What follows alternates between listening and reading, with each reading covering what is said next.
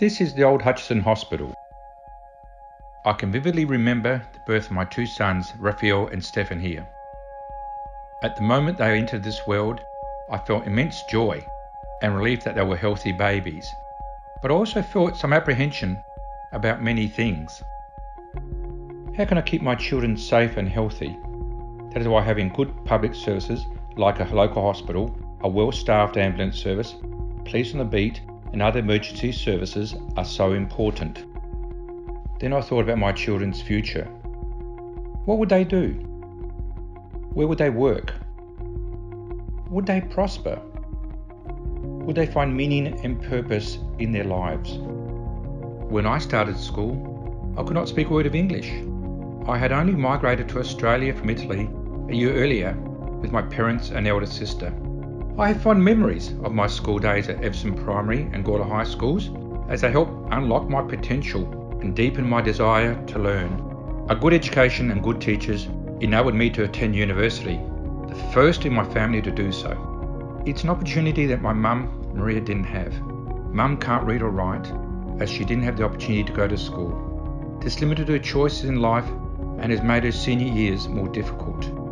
I strongly believe every child should have the right to a good education so they can reach their full potential. My late dad Raphael commenced to work at Holden the very day after we arrived in South Australia. Working at Holden was more than a paycheck. For my dad, it was a key to a brighter future. I still remember, as a boy, attending the Christmas picnics at Holden. I want to ensure that we have a diverse economy, providing a broad range of opportunities for young people to gain skills and meaningful work. I believe the community has a role to play in every child's growth and development. Children thrive if they are safe, nurtured, and accepted for who they are.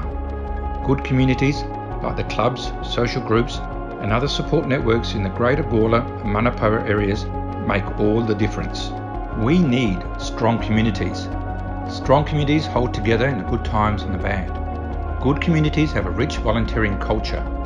Volunteers from all around Gawler and Manapara help run the sporting, recreational and cultural events in our area. Having a strong local community that supports people has been at the very heart of my work in public life for almost 40 years. Public and community service means everything to me. At the centre of many communities, families and individuals is faith. As a child, I attended St. Bridget's Church and Sunday School on a regular basis. So my faith underpins my strong belief that every person has a right to be treated with respect and live in dignity.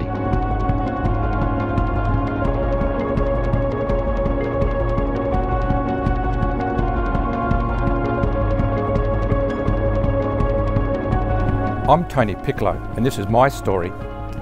And now I want to hear your story and how we together can strengthen our community.